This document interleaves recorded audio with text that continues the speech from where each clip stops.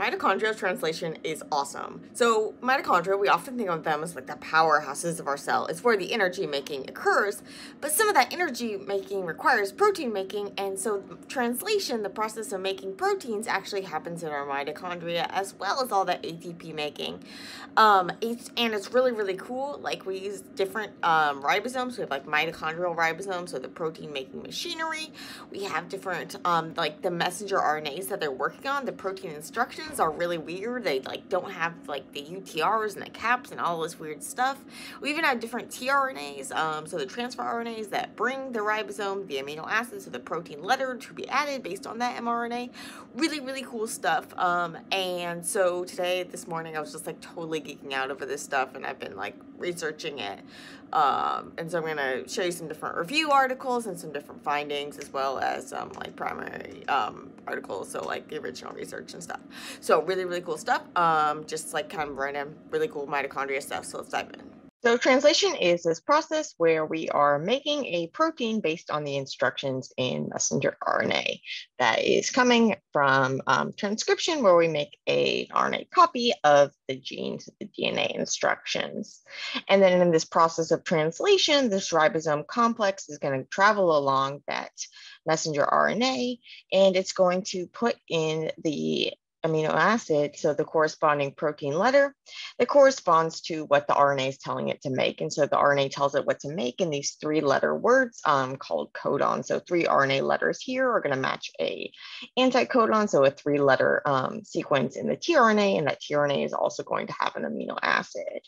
As I'll show you is the case with mitochondria, there's actually some kind of like wiggle room. There's more wiggle room between the base pairing due to modifications of the tRNA. So it's really cool. It lets the mitochondria use fewer transfer RNAs. So they only use like 22 transfer RNAs, whereas for the like in our cytosol and the eukaryotic ribosomes, they're going to use like 40 to 60 different ones. And so the mitochondria actually use like a slightly different universal genetic code as well. It's really cool, and I'll get into that in a minute. But first, let's talk about these ribosomes. So I did a post a while back about mitochondrial ribosomes. But just so if you want to know more detail, you can go there. But basically the ribosome, no matter where the ribosome comes from where they were talking prokaryotic, so we're talking like bacteria, we're talking eukaryotic plants, animal, fungi and stuff. Even in our mammalian mitochondria, although they're different, they all have these 2 subunits. And so they have a large subunit and a small subunit. And basically what happens is that what is a mitochondria, first of all? So mitochondria is basically, they're these powerhouses of your cell. They're these membrane-bound compartments inside of your cell where the ATP making is going to take place in this process called oxidative phosphorylation. And so more on this in other posts too, but ATP is going to be this kind of like how your cells store energy, because it's like you have these 3 negatively charged phosphate groups all close together. It's kind of like a clamped spring. And then your cells can, like your enzymes and proteins and stuff, they can like spend this ATP by breaking this, releasing this spring. And so ATP can be used by in all these different processes and to power them. And so your mitochondria are where you're going to make that ATP. And so this energy making, the main place where you're going to get this ATP is from this oxidative phosphorylation that's going to be happening in your mitochondria. And so your mitochondria have these like compartments. So this mitochondria is this membrane-bound compartment inside of your cells. So we tell all these type of things. We have these membrane-bound compartments inside our cells. We call these organelles. So a membrane or a mitochondria is an organelle. And your cells actually have multiple mitochondria, and different cells have different numbers of mitochondria. And you can actually, there's a lot of really cool stuff going on with mitochondria. But anyway, So you have these mitochondria, and then inside of the mitochondria, you're going to have this oxidative phosphorylation happening, and you're also going to have some translation happening. So most of our translation in our cells is going to be happening out in the cytoplasm. So basically outside of the mitochondria, outside of the nucleus where the genes are, it's going to be happening out in there. But there's going to be some translation that's actually happening in your mitochondria. And in particular, you're going to be translating some of the proteins that are needed for this oxidative phosphorylation. And this mitochondrial translation is going to be happening by these mitochondrial ribosomes. So these mitochondrial ribosomes are going to be like specialized in kind of like making those proteins. And so they actually associate with the membrane where these proteins are made. And then with the help of some other proteins, they're going to actually, when the protein is getting made, it's going to be inserted into the membrane so that the protein can fold up all normally. Because the parts of it that are used to this lipidy environment, so it's like fatty environment, you can kind of, if you're making it, you can directly make it into there. That'll help it fold. So it's not like that oil and water stuff where the protein's going to like freak out in this fold. Okay, we'll get more into this stuff later, but getting back to the idea that you have these mitochondrial ribosomes and that you have mitochondria. So the reason why you have mitochondria is because eukaryotic cells, they have membrane-bound compartments, including mitochondria. And the way that they got these mitochondria was by like swallowing a prokaryotic cell. So you have an ancient cell that didn't have mitochondria, and then it swallowed a bacteria, and then it kind of took advantage of the bacterial system, and it got rid of a bunch of stuff, and it kept a bunch of stuff. It kept some stuff. And so one of the things it kept was the ribosome. And so the ribosome from the mitochondria is actually more similar to the prokaryotic ribosome than your cytosolic ones are, but it's different too. So it actually has more proteins and less of the RNA. And so the ribosomes are these complexes of proteins and RNA, and it's actually the RNA that does a lot of the heavy duty lifting of actually doing the catalysis. So getting the amino acids to add to the growing chain. When you have, but you have these proteins too. And in the mammalian ribosomes, what you see is you get this expansion of the proteins and the like a contraction of the RNA. And so you have these different, and you'll see that it's smaller in size than both the eukaryotic cytosolic and the prokaryotic ribosomes. And so if you're wondering about these sizes, this is from like a sedimentation coefficient, which basically you spin these things down and see the heavier it is, the further it'll sink. And so then you can separate them this way. And then the sedimentation coefficient, it's related to like the shape and the weight, but it's not like linear. So that's why these don't add up. So if that's bugging you, that's why. Okay, so basically what's going to happen is that we have these different mitochondria. These mitochondria are going to be more similar to the prokaryotic ribosomes than the cytosolic ones. Why am I telling you about this is because, as I mentioned in another post, basically this means that some of the antibiotics that target bacterial ribosomes can bind to the mitochondrial ones and mess up things that are going on in your mitochondria. And this can actually cause problems, especially if people have a genetic predispositioning mutation or whatever, where basically there's a mutation in their mitochondrial ribosomal RNA that then makes it even more bacterial-like in the place where some of the antibiotics it binds, like aminoglycosides. And this can cause things like deafness. And so I'm just bringing this up again because I just saw this recent preprint on the structural basis for the streptomycin, so one of these antibiotics binding to the mitochondrial ribosome. And so they have the structure of it bound to the small subunit. So really cool stuff, and I'm looking forward to seeing it published.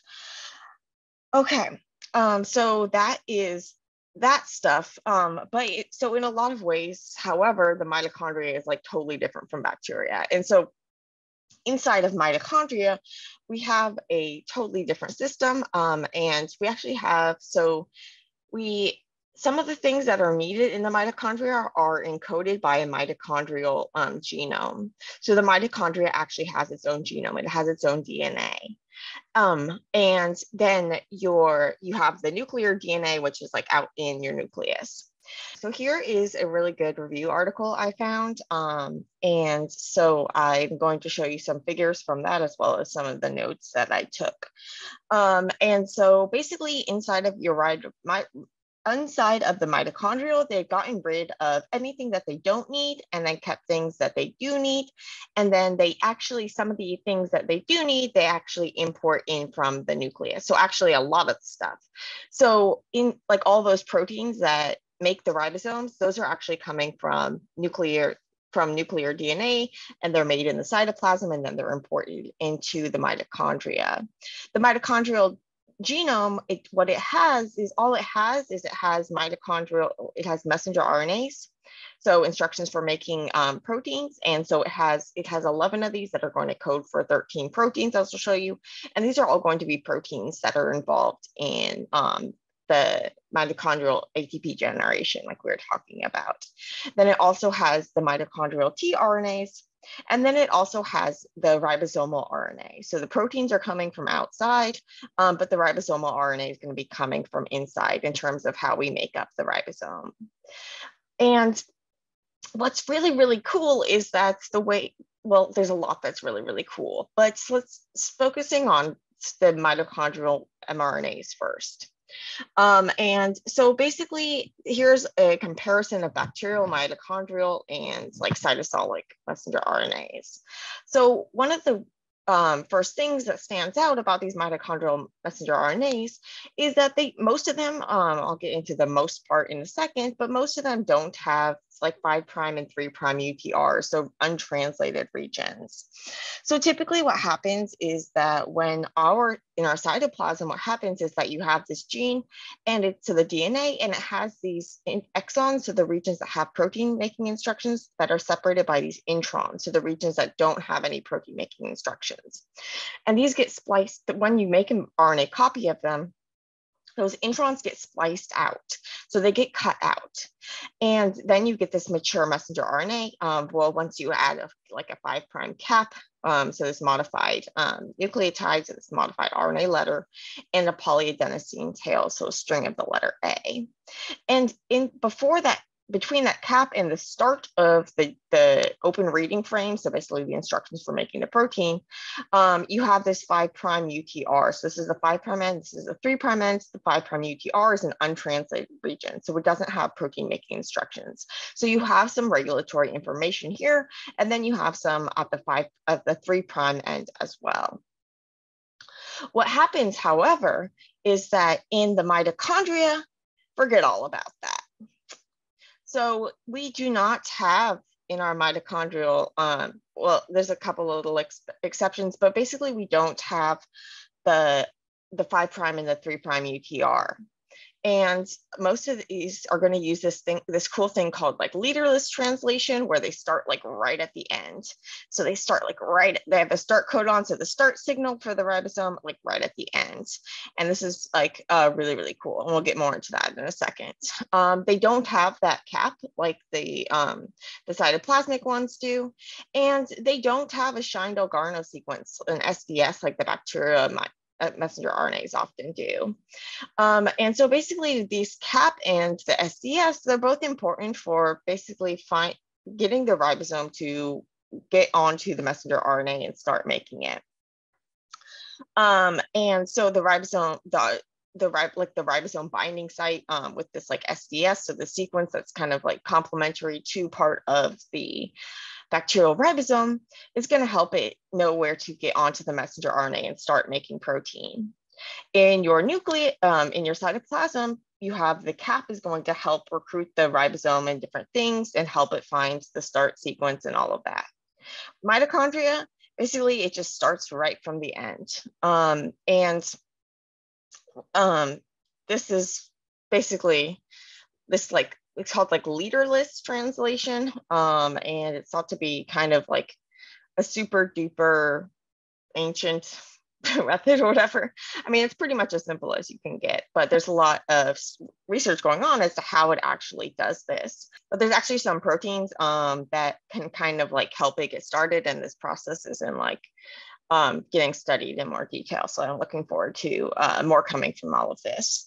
But I'm not an expert on that at all. Okay, but so first of all, and we also don't have those introns. So we don't have those introns, we don't have those stuff on the ends. So the reason how so we don't have those introns. However, we do have this is going to get made in this. We have so we don't have introns in the messenger RNAs, but actually this RNA, like a lot of it is going to be made as this polycistronic transcript. So basically you have the instructions kind of like back to back to back. But you don't just have like protein, protein, protein. You have like tRNA, protein, tRNA, protein.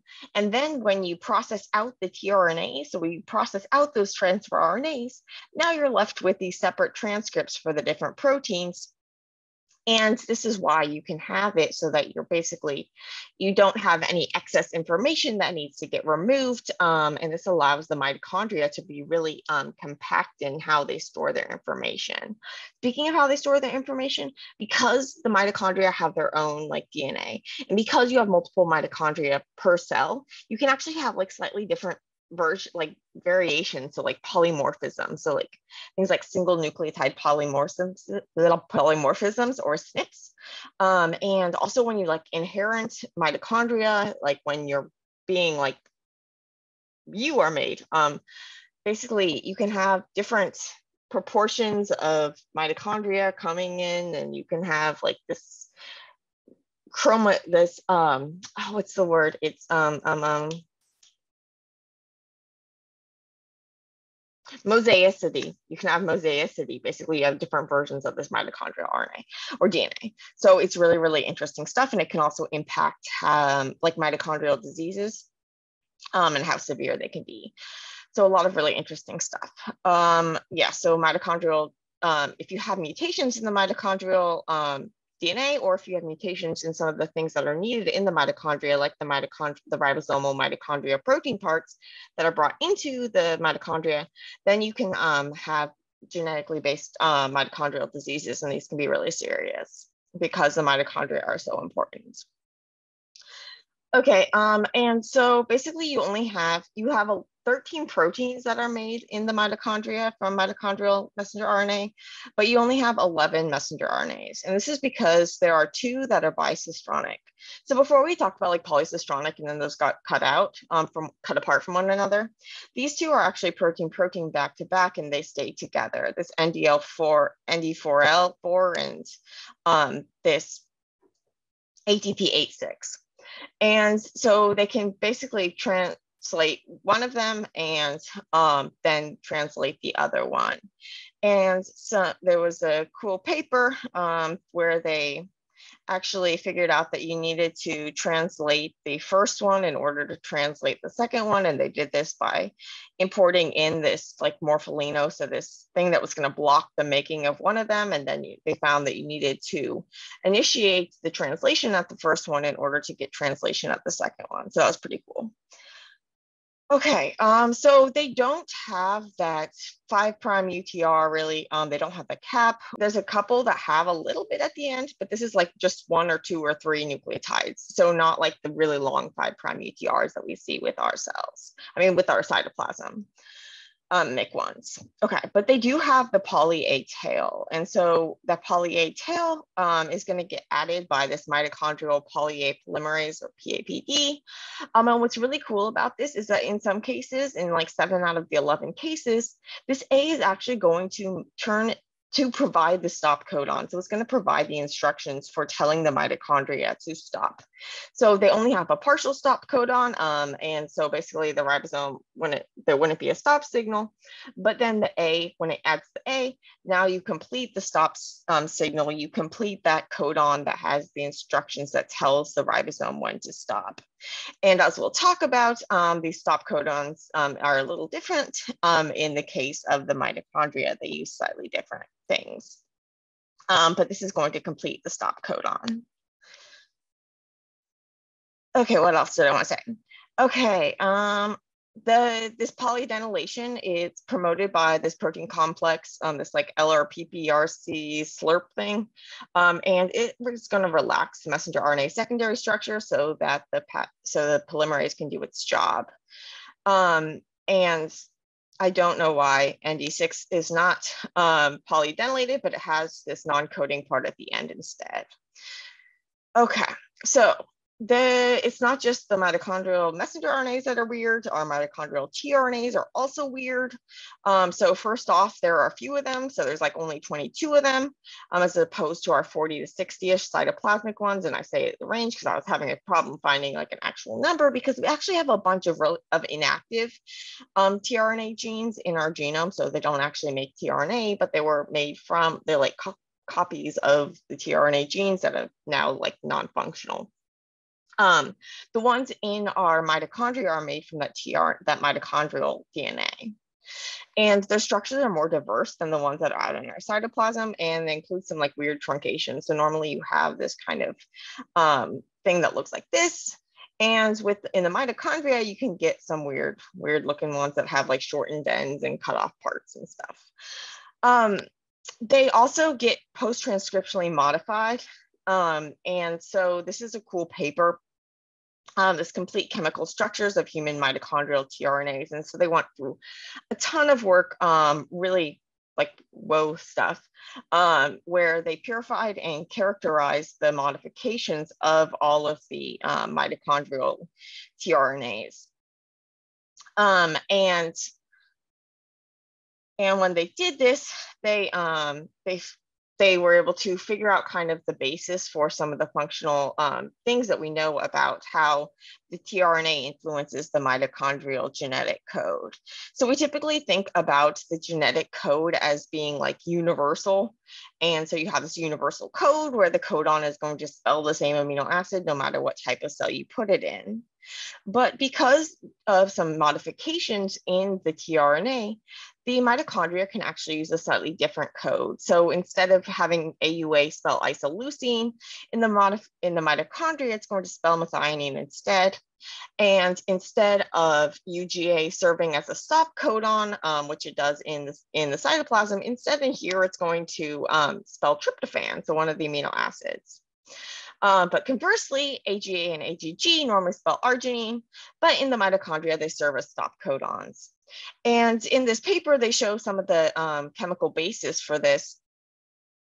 There's actually like modifications that are present in the anticodon region. So in the part of the tRNA that's actually going to recognize the, that is going to be like complementary to the codon in the messenger RNA, it can actually have more like wobbling.